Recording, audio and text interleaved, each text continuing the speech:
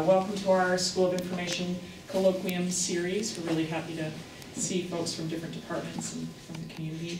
And we are presenting today Dr. Anna Cooper from the School of Film, Theater, and Television is talking about the film canon. Her talk is called, as you can see, a new feminist critique of film canon, moving beyond neoliberalism in the digital era. So welcome. Thanks so much for coming, Dr. Cooper.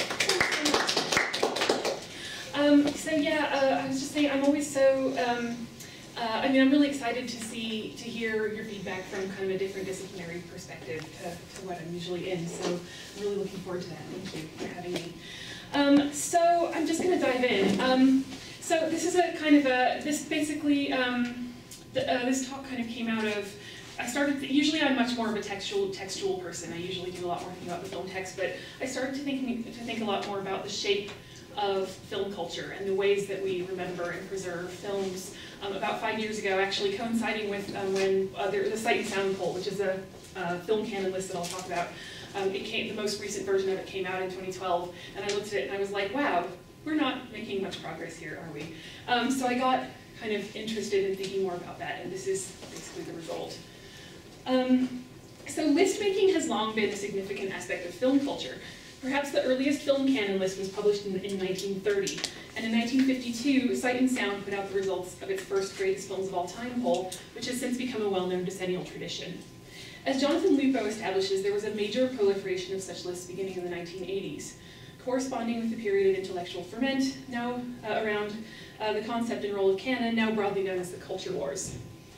Given the rise of Reaganism, with its reactionary reassertions of patriarchal and white supremacist authority, as a backlash against a perceived onslaught of advances in the rights of women, people of color, LGBT people, and so on, the culture wars were in hindsight a symptom of the broader crisis of liberalism and its evolution towards neoliberalism.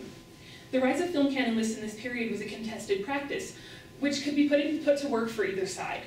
Lists might function either as enunciations of a supposedly universal, patriarchal, or white authority, or on the contrary, as progressive acts of visibility for texts forgotten by the traditional canon. During this period, the very existence of film studies proclaimed the value of popular cultural texts, and was itself seen by some conservative critics as an assault on the canon. Nevertheless, the discipline had its own internal version of the culture wars.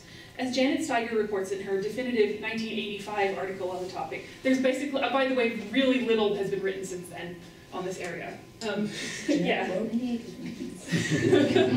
Yeah, so 1985 was the last kind of like important piece of writing on this area by Janet Steiger.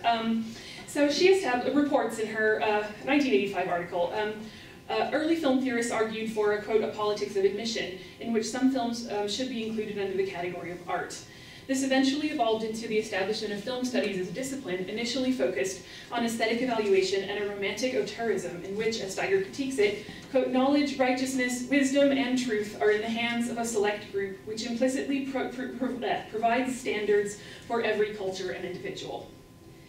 Ideological critics, most prominently the founders of feminist film theory, including Claire Johnston, Laura Mulvey, Annette Kuhn, and Ian Kaplan, all differed, critiquing the notion of a universal canon for its misogynist characteristics and/or its masochistic positioning for a feminine spectator. Steiger, though sympathetic with these feminist critiques of canon, ultimately sees canon formation as unavoidable.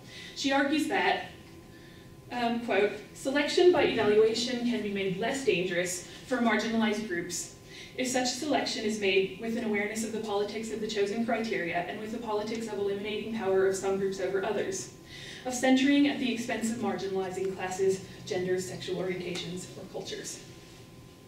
Steiger's position represents what became a kind of liberal status quo, not only in film studies, but across many areas of Western culture for much of the past 30 or more years. To push for inclusion of an ever-widening swathe of marginalized groups within the upper echelons of traditionally hierarchical power structures. Typically designated as diversity or inclusion, this approach often relies on the good intentions of socially privileged people in positions of authority. The great neoliberal paradox is that despite some progress in these liberal goals in this period, inequality along various lines has been on the rise during these same years. Thus, increasingly, liberal positions like Steiger's have been recast as at best moderately progressive, fundamentally leaving power structures in place which include a few relatively politically compliant or assimilationist examples of diverse works or people. So here's some major critiques of this diversity discourse that have kind of arisen in the last few years. Sarah Ahmed argues that diversity discourse is often essentially a branding exercise that produces a, quote, positive, shiny image of an organization, which ultimately, quote, allows inequalities to be concealed and thus reproduced. She shows how a commitment to diversity, often posed as a gesture of invitation or welcome by an institution, presupposes the whiteness of the institution doing the welcoming and thus paradoxically reaffirms that whiteness. Other critics point out that a commitment to diversity does not necessarily imply a dedication to social or redistributive justice. Gloria Ansaldúa posits that diversity discourse has been widely adopted by universities and other institutions precisely because it can be made to seem power neutral, a superficial overlay that does not disrupt any comfort zones. Indeed, as Himani Banerjee powerfully argues, diversity is deployed as a coping mechanism for dealing with an actually conflicting heterogeneity that can even be utilized to justify neocolonialist and neo-fascist projects. Although much of this work intervenes primarily in racism in institutions of higher education, I believe such a framework for critique can also apply to hegemonies of gender and to the institution of film canon. The politics of inclusion of women is ultimately quite limited in what it can accomplish in the realm of creating a more progressive or diverse film canon because of how it paradoxically recenters masculinity. This paper explores whether more radical solutions than liberalism are needed in terms of how we organize, memorialize, and preserve films in order to achieve equality and social justice for women in film culture. So any contemporary assessment of film canon, of course, has to take account of the internet. When it first arose as a mass medium in the 1990s, it was born into and ultimately intervened in a world of fraught arguments about the value of films and film canon. As Kate Egan has shown, underground list-making cultures first arising in the 1980s, as VHS altered the landscape of film fandom, consolidated into online cultures in the 1990s. From the 1990s to the present, the transition from analog to digital publication, and slightly later the transition from one-way to social media-based flows of information has enabled a vast acceleration in the creation of film canon lists, both by fans and commercial publications. Such lists are now incredibly common, as numerous organizations, publications, and blogs disseminate lists of best films. Such lists might either be general, like best films ever made, or specific to a certain genre or time period or identity. Indeed, there are now even meta lists which aggregate the results of thousands of other lists. So the Five phenomenon and They Shoot Pictures, Don't They, are two examples of these meta lists. So the present account traces how film canon has changed as its modes of publication and publicity have evolved from analog to digital. It examines three of the most important and visible film canon lists in Anglophone film culture, each a kind of a stop along the way in this evolution. The American Film Institute's list, the Sight and Sound poll from 2012, and the Internet Movie Database's film rating system with its resulting top 250 films list. So each one represents a different stage in this process, respectively moving from analog films, especially television, when we're talking about the AFI list, to the kind of uneven relocations of print media within a growing internet to a contemporary social media-based model. Including some exploratory quantitative data in each case, this paper explores the gendered implications of these evolving modes of dissemination and increasingly collection of film canon-related data in terms of gendered hegemonies. Clearly, in the vast reaches of the digital, there's room for both the reinforcement of and challenges to gendered hegemonic power. This contradiction is reflected in feminist scholarship about the internet. Beginning with Donna Haraway's 1984 tract, A Cyborg Manifesto, feminist studies of information technologies have often taken something of a celebratory tone, exploring how women can creatively harness technology to fight oppression or liberate themselves from traditional notions of gender, the body, and identity politics. Aristea Fotopoulou's recent book, Feminist Activism in Digital Networks, offers an excellent overview of this kind of work. However, particularly in recent years, some feminist studies of information technology have taken a far more critical view. Perhaps most memorably, Virginia Eubank's accomplished book, Digital Dead End, explores how differences in technological access are deeply gendered and how information technologies are embedded within pre-existing systems of oppression. As most, both hardware and software, is created by economically privileged white men, Eubanks argues, such systems are often experienced by the poor, women, and people of color as vexatious, intrusive, and hostile, reducing their complex needs to inflexible schema. This runs counter to dominant narratives of technology as liberating, empowering, or inclusive. My analysis of the transition to digital publication model explores which framework better suits film canon. Has the internet acted as a liberatory force on film culture, or has it simply facilitated or even accelerated pre-existing gender oppressive conditions? So in the sections that follow, I'll examine each of these three major film canon lists, and I'll just kind of give some basic quantitative data to help assess kind of gender disparities in both the processes and results. Hang on a second, I'm gonna grab my water.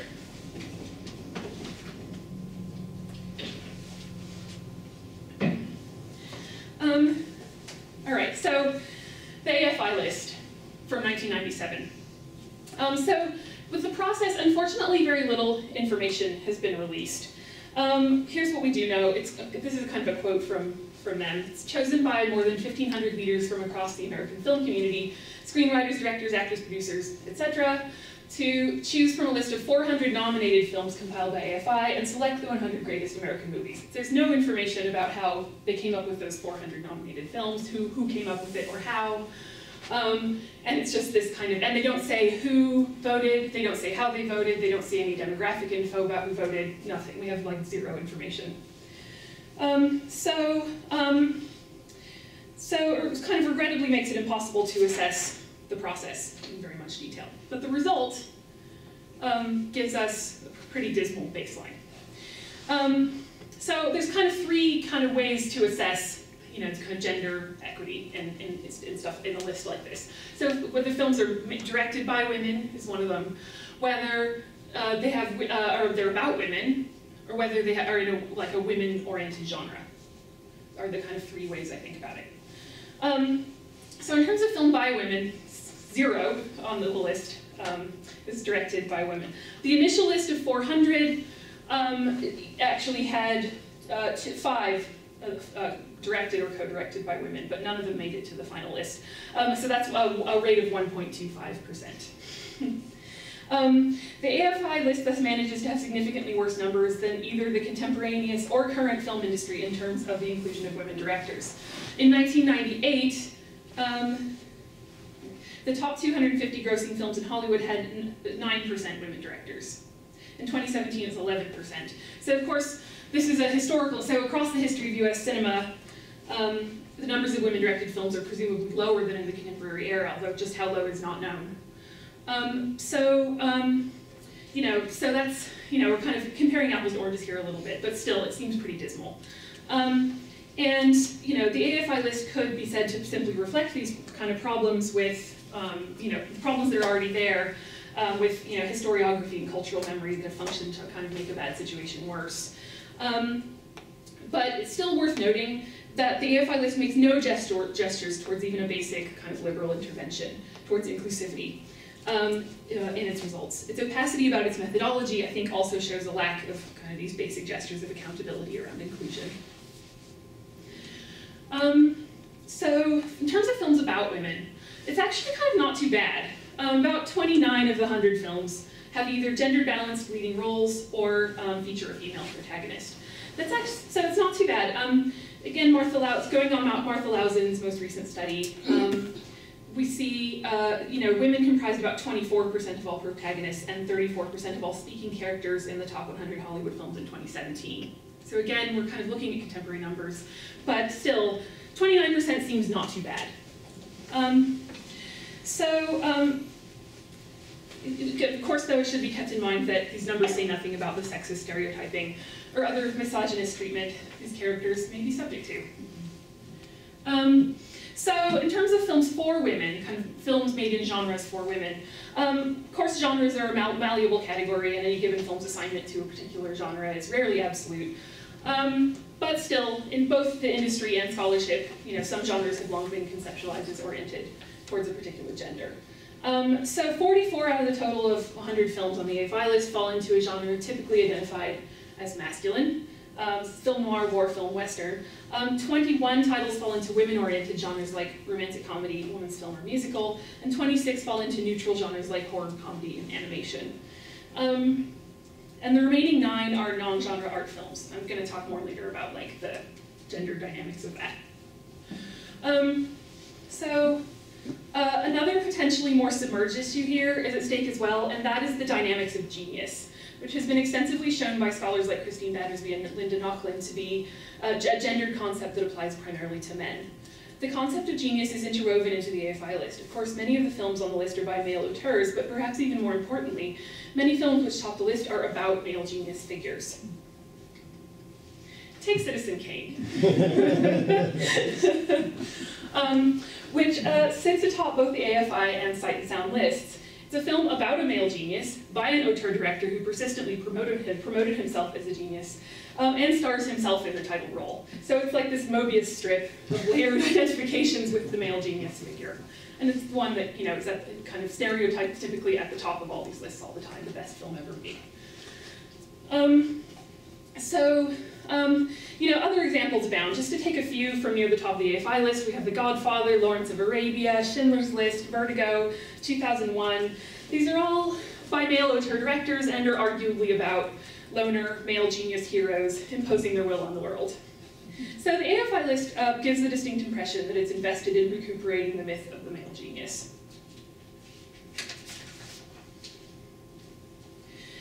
So these gendered dynamics have really real-world consequences in the film industry and film culture, in ways that it turns out are deeply affected by its methods of dissemination, which in this case jive very well with patriarchal capitalism. The primary function of the AFI list was to serve as the basis for a promotion of back catalog films on television, VHS, and DVD. It was used in the creation of a much-touted 3-hour CBS special hosted by Jodie Foster, Richard Gere, and Sally Field. The AFI collected $30 million in sponsorship money from CBS. Various VHS and DVD distribution and rental companies struck branding deals with the AFI. The cable channels TNT and TCM each made follow-up television programs about the films on the list. The whole affair was lauded by the trade press as the first time, quote, the first time that competing home video companies normally fighting each other for shelf space have ever worked together to create a wide-ranging promotional campaign. The films selected for the AFI list thus got a significant boost in terms of access, a boost which has likely continued in subsequent decades as most of the films on the list continue to be easily and cheaply available, despite multiple changes in format.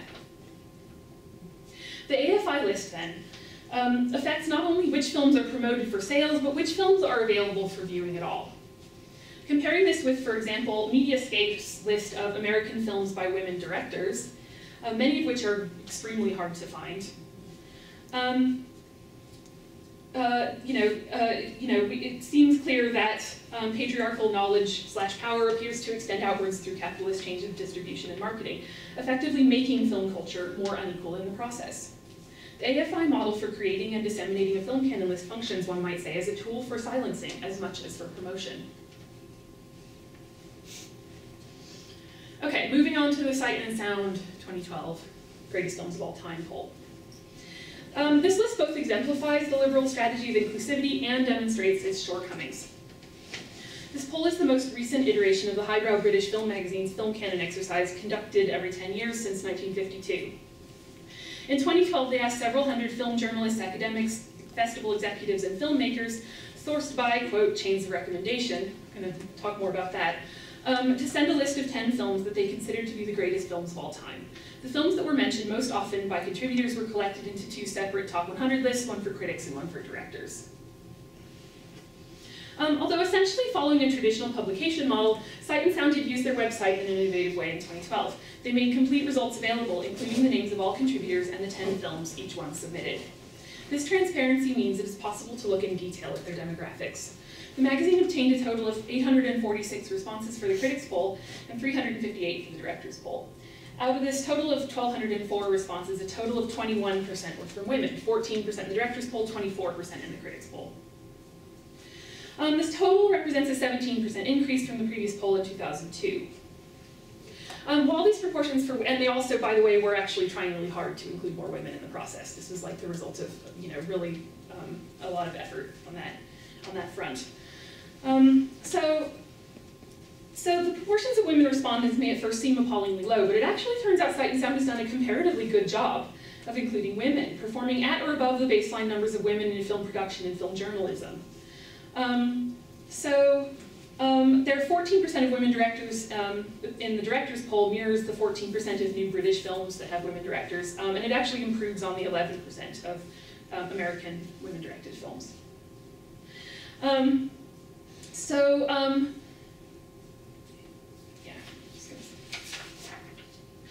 So 24% of respondents in this poll who were women in the critics poll, that is, it's actually a modest improvement on the 22% of professional critics who are women. So it's again a modest improvement, roughly kind of matches.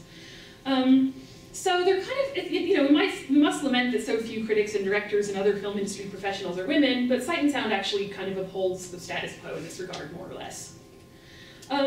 So it also states that this is a result of a concerted effort to include more women and more racial, ethnic, and cultural minorities. Following Ahmed, we might observe how such efforts can paradoxically function to recenter hegemonic identity, since men are implicitly the ones doing the inviting here. Does this inclusivity in the process lead to more diverse results? Again, I'll parse this into films by, about, and for women. So for films by women, on the top 100 in the critics poll, 2 are directed by women. Chantal Ackerman's Jean Dielman and Claire Denis Beautravail. One's at number 35 and one's at number 78. The director's poll has only 1 woman-directed film, again, Beautravail at number 91. So, 2 films out of 100. Yep. Yeah. So it's of course an improvement over the AFI list, which was 0, but it's kind of only a minor one. And also I think something's particularly telling here, which is that the choice of female-directed films are both francophone. Of course, French has long been associated with avant-garde and art cinema in the English-speaking world. And they're also both made by directors who are central to second-wave feminist cinema. Rosalind Galt has argued that second-wave feminism often distrusted and devalued femininity, so much so that it ended up inadvertently reifying many of the masculinist traits of highbrow aesthetics. Second-wave feminist cinema then, despite its radical politics, ends up fitting in quite well with an elitist, academically oriented framework of film canon. Films about women. When we're thinking about those, the Sight and Sound list has a slightly greater equity on this dimension. I estimate about 38% of films with a balance, have a balance of gender representation and or a female protagonist. So again, this does not account for misogynist stereotyping, but nevertheless it does seem like the Sight and Sound poll appears to do even better than the AFI list by this measure, while both aren't too bad. In terms of films for women, so I count only 6 actually on the critics poll that are in women's genres, but that's really not very informative, just because most of the films on the list are non-genre art films. So it's not really very informative. But in fact, I would argue that art cinema in general, and the Sight and Sound poll in particular, has an elite aesthetics of collection that paradoxically recenters patriarchal power and the male viewer, even as it includes some art for, by, and about women. Ahmed discusses how diversity has been imagined as an, quote, arrangement of colorful sweets, implicitly there to be enjoyed by a white male consumer for whom diversity is positioned as a benefit. Although art cinema has frequently been critiqued for its foundational Eurocentrism, organized as it is so often in a classically colonialist center-to-periphery mapping with Europe at the center, there has been less discussion of how such a dynamic might apply to gender. Ultimately, its approach to marginal works is similar to the functioning of diversity discourse within academic institutions that Ahmed critiques. It's somewhat inclusive, but in a way that ultimately not only fails to challenge, but actually recenters white male Anglophone critics as arbiters of taste. The Sight and Sound poll's method for sourcing contributors via chains of recommendation from other contributors virtually guarantees that it will participate in institutional processes of self-reproduction. There's another aspect of the data that supports this reading. I projected a hypothetical case in which a full 50% of contributors were women, assuming that the additional women voted exactly the same way as the existing ones. So table 1 shows the results of this. So on the, do we have a pointer? Is this point? No. Okay, so over here is, this is the original we're just looking at the top 20 films on the Sight and Sound critics poll. Oh, sorry, combined critics and directors poll. Over here is what happens if we kind of reweight it so that 50%, oh, thank you.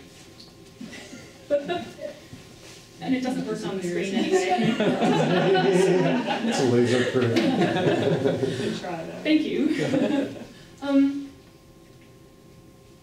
Okay, so here's if we just kind of reweight the rankings so that 50% of the voters as if they were 50% women, assuming that the new women vote the same way as the existing women. So there's two titles down here that disappear and two others that appear. But I'm just going to go out on a limb here and say this is not a radical difference. There's also some changes in rankings. You know, La Règle du Jeu goes from number 5 to number 6. You know, the Searchers goes from number 8 down to number 11. You know, but I'm just going to say this, for the top 20, this is really, there's not much here that's very different. So what this suggests is that women voters are largely stepping into an already well-defined field of greatest films, choosing their own personal list from amongst a relatively narrow bracket of titles. It would appear that even the very concept of greatest films carries with it an elitist masculinist cachet that causes even many otherwise bold independent thinkers to defer to higher authorities on these matters, voting to reinforce an already existing canon that has been cemented through the decades by a patriarchal film culture. Women's art has at best a very limited role to play in this pre-existing order, and the women's art which is included, as I argued, tends to fit well within elitist discourses. Yet another indication of the dynamics of elite institutionalism at work in the Sight and Sound poll is the age distribution of contributors. So the FIVE phenomenon, which is a website focusing on statistical analysis of various film lists, actually compiled an extensive analysis of the Sight and Sound list, including that what they did was they used Wikipedia to look up the birth dates of all the contributors on the list. Yeah, and they gave me their data, so just a big thank you to them. I did not compile this data. So what they found, that 392 out of the total of 1,204 contributors had Wikipedia pages that listed their birth dates. So not all of them, it's already a minority. And so it's kind of also clearly a non-random sample. So just putting that out there, that this is not necessarily completely, it's non-random, it's not necessarily completely reliable. But nevertheless, they found that 49% of voters were born before 1960. So about half, and so this was in 2012, so that means about half of those voting on the poll were over age 52 at the time. So that's a really old skewing population of voters on this list. But they also found that there were actually no really big differences in how they voted. So young people and old people voting on this list, there's no big differences. So clearly these younger voters are largely entering into a greatest films universe, then, in which canonical films have already been chosen. It would be too simplistic to say that earlier generations of critics who may have contributed to the formation of such tastes were all male. Particularly in the UK, there was a mid-century flourishing of kind of middle-brow women critics in the UK that were actually kind of slowly edged out as cinema became increasingly to be seen as a high art worthy of men's critical attention in the 1960s. Nevertheless, the history of film criticism is largely a men's realm, particularly when it comes to list making, and this seems pertinent to understanding how a previously defined canon handed down to a new generation of critics might be patriarchally informed. Overall, then, in the Sight and Sound poll, we see the failures of liberalism play themselves out. Even a major commitment to inclusion in methods does not lead to much diversity in the elite institution of film canon. There are connections, moreover, between the liberal institutional diversity discourse at work in the Sight and Sound poll and its hybrid publication format, wherein the main results were published in the magazine while the data was fleshed out on the website. The magazine's published results, much like the AFI list, embody the outward flow of information of traditional publication, replicating those entrenched problems endemic to such hierarchies. The second online part echoes the neoliberal tendency towards bureaucratic transparency, using statistics and hard figures, as Ahmed puts it, as a mode for displaying apparent progress in terms of institutional diversity that nevertheless ultimately fails to destabilize power in any meaningful way. Okay, then we have IMDb.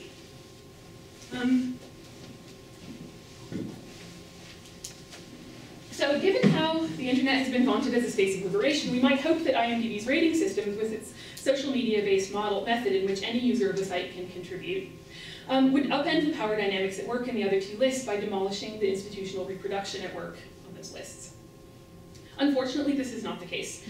By virtually all measures, the IMDb list is actually worse than the other two lists. IMDb's method for compiling its top 250 list is as follows. Users can rate any film from 1 to 10 stars. Ratings are then weighted according to an undisclosed kind of proprietary formula, and they don't tell us exactly what this algorithm is. It's, they keep it as a trade secret. But films that have at least 25,000 ratings are eligible to be put on the top 250 list if they also have very high rankings. It's kind of, but there's some, it's unclear exactly how they figure this out, and they won't tell you. So kind of not great. But the results, not a single film on the top 250 list was directed by a woman. I count 44 films with gender-balanced casts or a female protagonist, which is about 18%, as well as 20 films in women's genres, which is about 8%. And all those numbers are poor compared to the other two lists.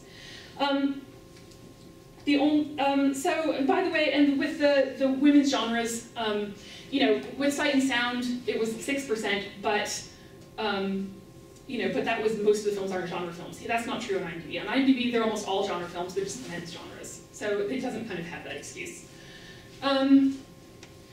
So here's a little chart. It's a little bit hard to see, so I apologize, but just to give you a little bit of a sense of comparison. So the only measure by which IMDb doesn't do as badly as or significantly worse than the other two lists is on, the percentage of women's genres. I kind of already just said that.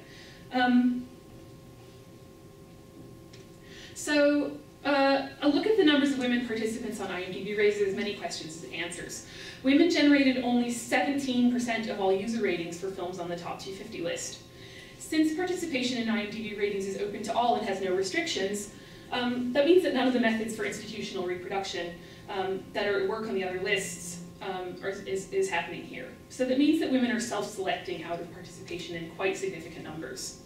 It's actually lower than for the Sight and Sound poll, which made this effort to include women.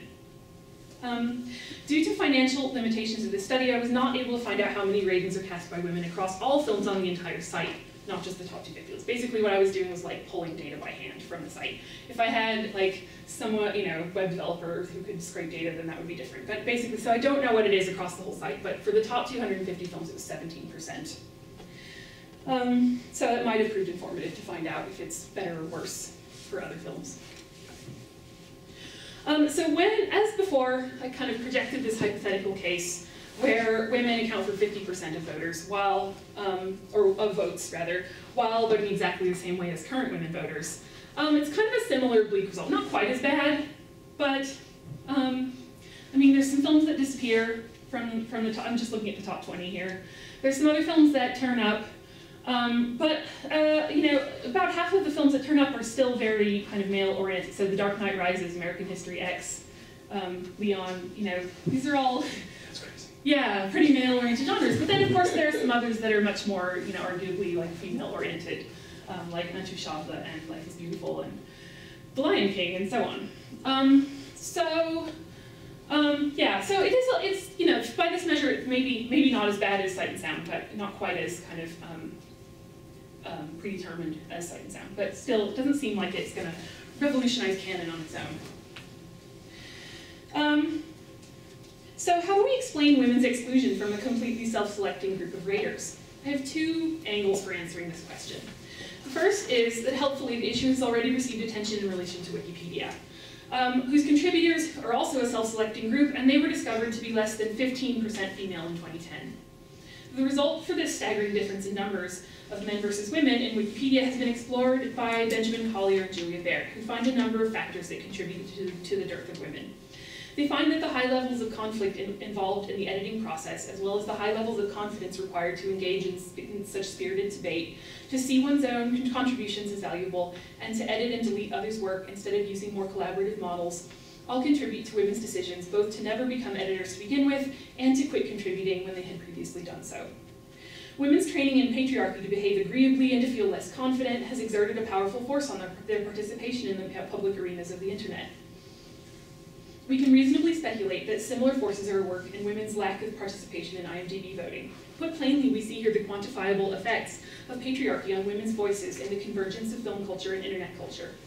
Roughly 64% of women who in an equal world would participate in online canon processes are here absent and voiceless. Another approach to understanding women's exclusion from IMDb is historical. The site arose in the late 1980s when Cole Needham, then a recent computer science graduate, turned to Usenet groups to seek out other film fans who came to share the lists of titles, actresses, and so on with each other. Needham began compiling these lists into a database, which he eventually put online in 1990. In 1993, he turned it into an early internet startup, eventually incorporating it in 1996.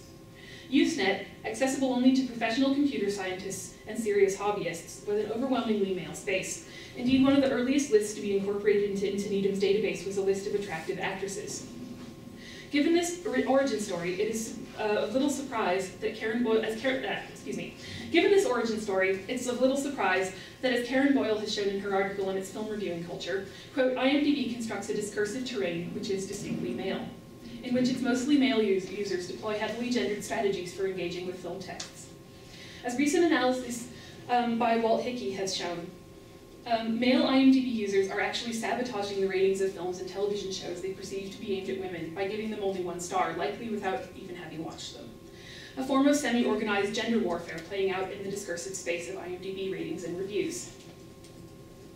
At IMDb, then, a site with a considerable history of male control and sexist culture, one that is longer but likely not fundamentally different from that at many large internet companies, online misogyny intersects with and buttresses the entrenched sexism of Anglophone film culture. So, what are my conclusions? We're forced to conclude that the liberal strategy of diversity or inclusion, an institutional status quo, we're forced to conclude that the liberal strategy of diversity and inclusion, an institutional status quo for the past 30+ years, has not significantly improved the institution of film canon. In the Sight and Sound list, a commitment to diversity in the process did not lead to significant changes in the results, which was revealed in entrenched institutional reproduction. In the case of IMDb, we come to the Eubanksian conclusion that the internet has only replicated entrenched misogyny and has actually even escalated its sway over film canon. Given these failures, the only real hope may be that a more radical solution exists which might effectively harness film canon as a tool for increasing social justice. Distant reading methods, which look across an entire body of text for large-scale patterns, rather than the more typical method of reading a small number of texts closely, could be a place to start. Such a method would at the least yield further information about all that has been erased in the processes of canonization, and possibly provide useful data that would help us to reconceptualize film canon. Franco Moretti pioneered distant reading, discovering that the works of literature constituting the scholarly canon actually comprise only a tiny portion of the totality of world literature, organized in a colonialist center-to-periphery arrangement. Eric Hoyt has experimented with bringing digitally executed distant reading methods to film studies. His work on the Lantern database of historic film periodicals has demonstrated that there exists a scholarly canon of a handful of widely cited film trade papers and fan magazines, while around half of all historic film periodicals have never been cited at all. Hoyt suggests that using methods such as topic modeling to assess the kinds of information that might be available in these neglected periodicals, to compare them to more cited periodicals, and to track how film periodicals have changed over time. A similar method could be applied to cinematic text to find out more about the broad shapes of the history of film outside of the familiar canonized titles. Indeed, since IMDb already exists as an extensive and highly detailed database of films, a skilled web developer could potentially scrape IMDb's data relatively easily and find out exactly how many and what sorts of films are currently invisible. Since IMDb has details of VHS and DVD release, as well as some information about streaming availability, it would also be possible to look into patterns of distribution over time for historical titles, and compare how canonical versus non-canonical films go into and out of availability. One could then track this information according to the gender of the filmmaker, for example, to understand better how patriarchy is embedded within capitalist systems of distribution of film texts. Armed with such data, one might then begin thinking about how to reorganize film canon to push against its current norms. Building churn into the system might have benefits, whether this were accomplished by simply eliminating the films that have too much canonical authority already, or by incorporating, quote, term limits, for a given title, or by reweighting the selection criteria in order to boost films that are by, about, or for people with various marginalized identities. Such approaches would at the very least help to upend the current ossified hierarchies. Even more radically, one might try to reimagine film canon in a way that would emphasize interconnectedness and an appreciation for the broad range of film history rather than ranking. Quote, more circles of ideas than towers of titles, as Rick Pellinger eloquently put it in our correspondence on the topic. The advantage of the failure of liberalism in film canon, if there is one, is that the field is wide open for new visions and structures to emerge. Aided by digital tools that are yet to be built, the time is right to begin to reimagine film canon as an institution and as a mode of knowing. Thanks.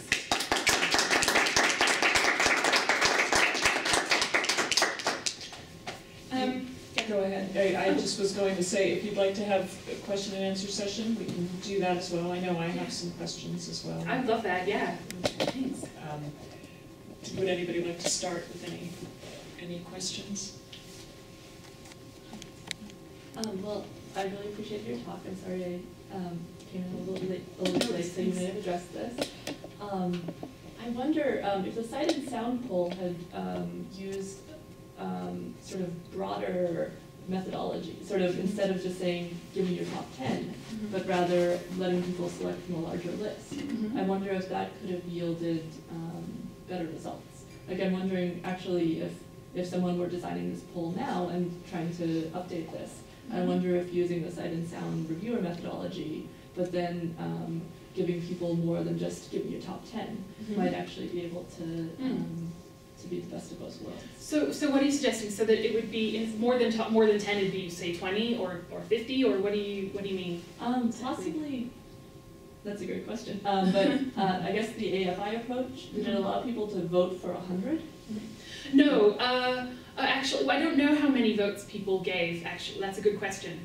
But they were given a list of 400 films, but how those films were themselves chosen is not told. Not said. Sorry? I said that's the problem, the list. Yeah, exactly. So if you're starting with an initial list, how do you choose what those films are? Like, that's the big question, I think.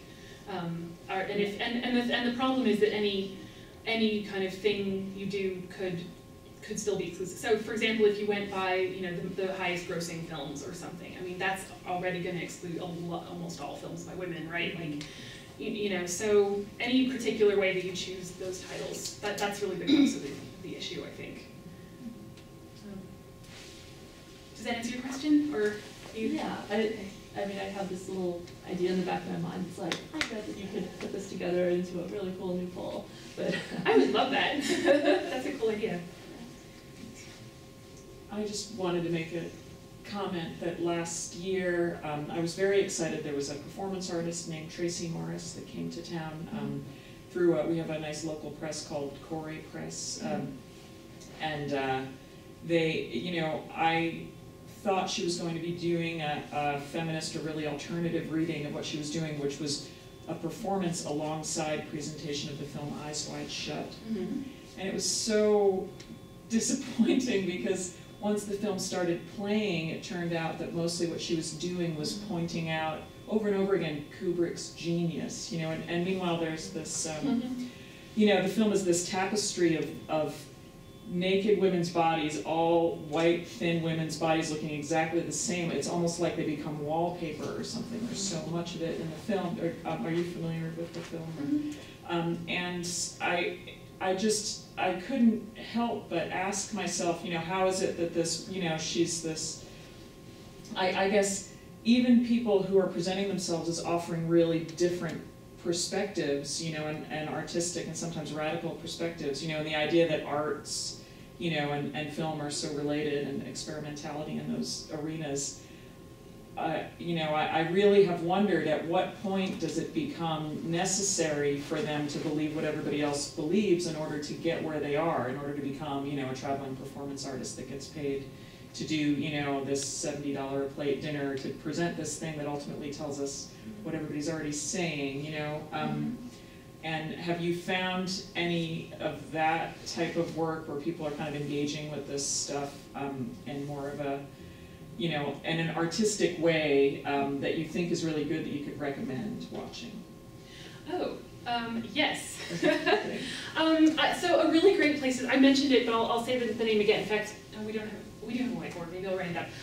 Mediascape, which is like a film studies journal, published a list of films, like 100 films by women directors. I think they're all American, if I remember correctly. And it's a really wonderful list, but they're super hard to find, a lot of them.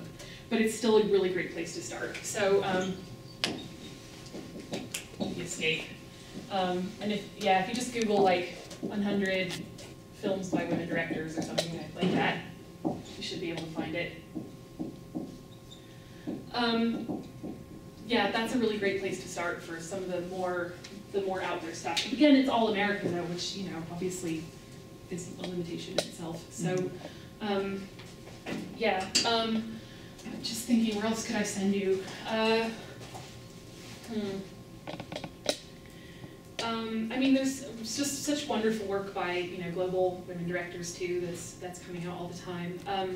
A place to look for that would be Patricia White has a book called what's it called? It's about like global women directors, contemporary global women directors. I can't remember exactly what it's called. And a lot of the stuff she's writing about would also be a great place. I can't guarantee that everything on all these lists would be like really radical politically all the time, but it's certainly like a place to start if you're looking for more out of the way women directors. Okay. Yeah. Thank you. Yeah. You know, there's also Senses of Cinema, which is an online journal, and they have an annual, what they call the World Poll, in which anyone can write in and say, these are the films I've seen this year that I really like. And they organize it digitally, so you can just click on people or click on a film, and it's really good. It's a good source for you know, a more global look at what's happening in film than just, you know, U.S. based kind of hegemony. Another film that actually I think really does address a lot of these issues in a very self-aware way that would be you might enjoy is Watermelon Woman, directed by Cheryl Dunye. Do you know it? Okay, good. Cool. Yeah. So I would really be interested in knowing who are the people who are assembling these lists, because I think that's really important. That's a good point. To Yeah, who's doing it? Yeah, and you know, what interests do they have in producing these lists? Because, you know, you already said they're very, they're kind of Hollywood, US based. So who within these organizations? In other Yeah, words? who within the organizations. Yeah, I mean, that's a really good point, and often it's not said. I mean, IMDb won't give any names of any individual people. AFI, I don't think I have. Sight and Sound, I think, does give a little more info about that, but yeah. Because, I mean, oftentimes in the US context, I mean, if you ask, you know, people publicly, they don't even really know who directed films. It's not, True. you know. Yeah. The other thing, though, that I'll say is that, you know, the way that institutional reproduction works is such that even if women are doing the compiling and are in charge of all of this, it's not necessarily, you know, like, you know, I mean, that's actually something that's been found with the Criterion Collection, for example. The Criterion Collection, actually, most of the people, you know, who work for them, who are making decisions about what gets put out, you know, on DVD through them, you know, are mostly women, actually, and yet they have a really similar, I was just at SCMS, and there was this great paper about this, about how Criterion Collections has a lot of the same issues, even though it's like the majority of women are deciding. That's actually because you pointed out a few times in your talk, actually, the fact that a lot of women directed films are not even easily accessible. And I think that's probably one of the biggest issues that we're dealing with, is if people can't access the film to see it, they can't vote on it being a good film or being a part of the canon. Yeah, exactly. But it's circular, because that's like the problem. if stuff's not on the canon, then it's more likely to go out of circulation. Yeah. So, yeah. Yeah, I was thinking in the same vein, you know, as you, and if other people in this room have suggestions for acquiring more resources for this project, I mean, the Library of Congress would be a really interesting list, you know, the films that are given for preservation, how those are pegged, how those are kept, and that's literally is the kind of historical record of what's going to be kept and what may fall apart. And obviously it'd be a huge list, but you know, one that if you can find support or assistance might be really fascinating. Yeah, that's a really good idea. It's almost arbitrary or idiosyncratic movies they get picked from. Yeah, and they're nominated, like people nominate films each year, I believe, and like then, you know, they select them, I don't know how, and then, yeah, those are the ones that get preserved, and they are random, you're totally right. Yeah. You know, a few years ago, QRFB did a special issue on why aren't these films on DVD? And just people just submitted any time, you know, a little paragraph about a film that was not available, that they'd seen somewhere, or something that was just simply not on DVD. I don't know if that had any effect on anything. But. Interesting. And now, of course, with streaming, you know, every time there's this, a new iteration of a new format, things disappear. Yes, too. yes, So, yeah, yeah. that's right. One thing, well, first of all, this was really great. I really got a kick out of this. I mean, I really like these questions of taste and sort of canon formation and stuff. And it's really important for those of us that teach film too to think about how we're perpetuating this. Because I see the list of like the Sight and Sound list every year, and I'm like, and I think about how I wish. I mean, all my students need to see these films. You know, like I look and I say, well, everybody has to see these movies. But then if you start to focus just on those movies, then what are you excluding? And I know that you do that a lot in your own syllabi. You're really aware of that, and it's something I think I need to work on more. Also, one thing I thought was interesting too is the extent to which the making of these lists by individuals is performative. You know, like when you look at the Sight and Sound individual things, like it's really fun to go through those because people pick the weirdest crap because I think in many cases, the ones that float to the top just happen to be those ones where there's some kind of semi-consensus that they show up, but overall, especially the Sight and Sound list, people are actively, I think, trying to go outside the canon, but the problem is that when you go outside the canon and you pick your idiosyncratic choices, no one else picks those same choices, so those movies get erased, essentially. So if you look at the some of those lists, I'm sure you've seen they have a list of like every film that got a nomination, and at the bottom there's like hundreds of movies that got one vote, you know, and some of those are really, really interesting, but it's just a matter of kind of getting a consensus going, which is how you see like movies on, which is IMDb, you know, of course, is so problematic because it's movies that people have just seen recently that they happen to like. Right. Although the women voting for American History X, I just am not going to understand that entirely. But Well, but if that's your list, yeah, obviously, no, but IMDb, that's the framework, and you have to choose. And but IMDb is any movie. You can vote for any movie you want. Right. So it just seems that they're voting for Fight Club and American History X and Searchers. But I wanted to bring, that's a good point, because I wanted to bring this up about queering the viewer, the gender. Because you make the point too that, you know, we're all caught up in kind of this hegemonic patriarchy of the past. But if you have like a gender fluid, like a woman, a cis woman, who's going to love Searchers, let's say for example. So it's not just, I don't know what I want to say, it's not just women. I think that the categories of genre and the gender of the voters need to be queered more, or could be queered more. How so? What do you mean? Well, just be. The the men's genres, like the horror film. There's a lot of women, you know, as we know, who are, you know, into horror films too. So it's not necessarily a male genre. And so I guess I would beware of the gender specificity of those genres. Like women's films, rom-coms, forget it. I mean, yeah. Well, no, I mean, I think I counted horror as neutral, actually. Or not even neutral, but fluid, gender fluid, or something. Yeah. The fluidity. And I think that partially is answered by the history you presented. You know, like these become embedded in our culture as viewers and as critics and as gendered people. You know, what you're supposed to see and like. I'm reminded of Mary Undone, you know, on the three positions that women have as spectators. You know, as you know, putting on your transvestite clothes and adopting the male position that you're invited to do, you know, by the very nature of film aesthetics and storytelling. So, or you could be, which has three categories. Another one is, you know, the masochistic role. You know, your identity is with the woman being punished. Anyway, so there's more fluidity, I think, to the gendered play here. That makes sense. Yeah, that's true. I mean, how would you suggest dealing with that though? Because I struggled with that. Yeah, I mean, that's I was kind of like the genre thing. Yeah. I know I was going out on a limb because genres are so debatable. Sure. Yeah. But I just wasn't sure how else to. And there are some that are so clearly gendered, and others that maybe less so. But like, how do you account for that? You know? How do you account for that? Yeah.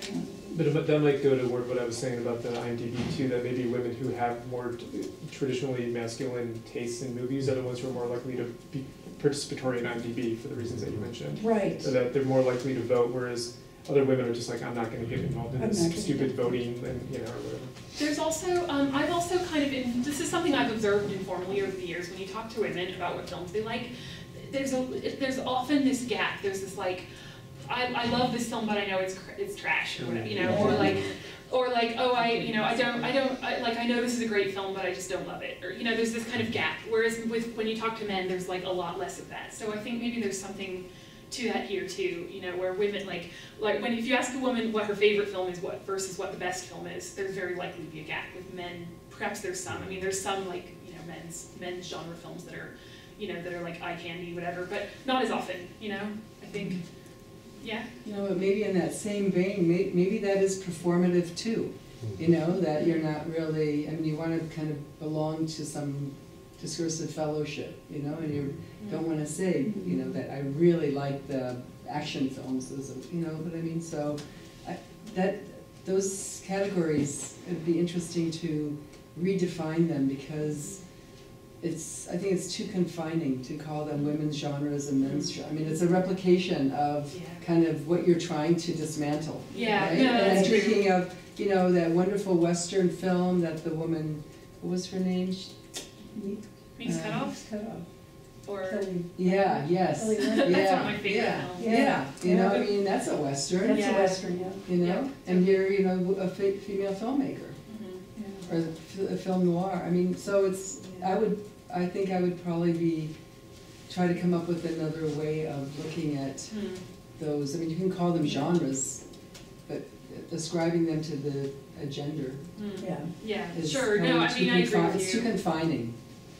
Mhm. But I think it is true that certain, I mean, looking at genres in terms of critical status is important, because that's going to, part of what you're saying is that a woman will be like, well, I really like this rom-com, but I know that it's just crap and it's not like a legit movie, because romantic comedies are kind of culturally disparaged, whereas a dude will be like, you know, The Dark Knight is the best movie of all time. It's about a guy dressing up like a bat punching people, but there's no, but there's, you know what I mean? But there's, because action movies and superhero films are more, Had that legitimacy. yeah. So totally. that's deeply gendered too, and that's what the genre stuff is still important to keep, I think, to some extent. Right.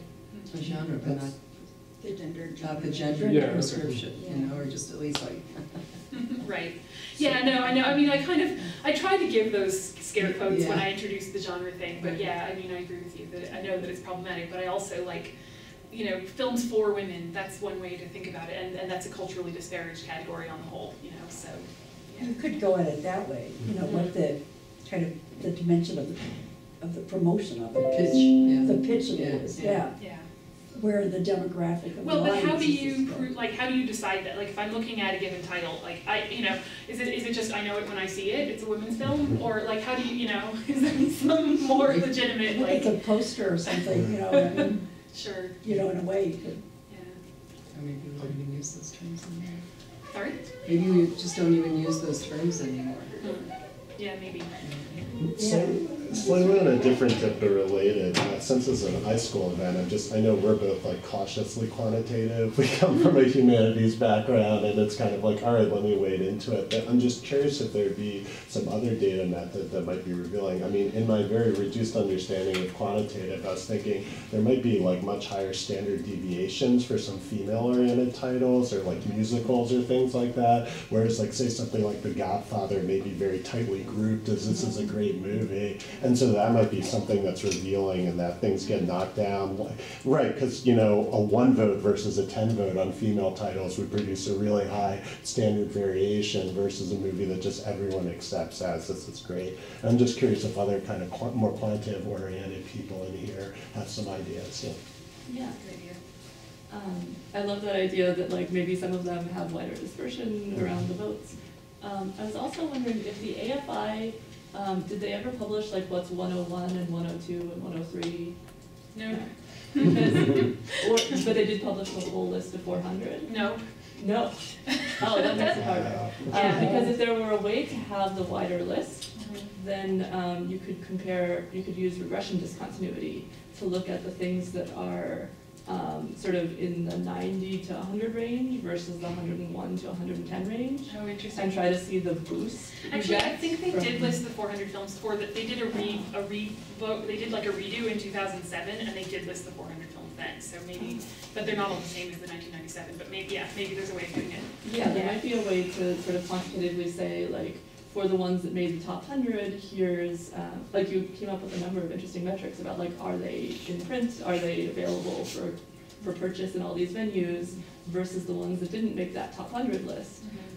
Did they go out of print, or so you could see the AFI effect, even if you didn't like as a first order thing, even setting aside the gender, because so few of the since gender is so rare there, you could just say, look, it made it onto this canonized list, and then that has direct effects on what's available afterwards. Interesting.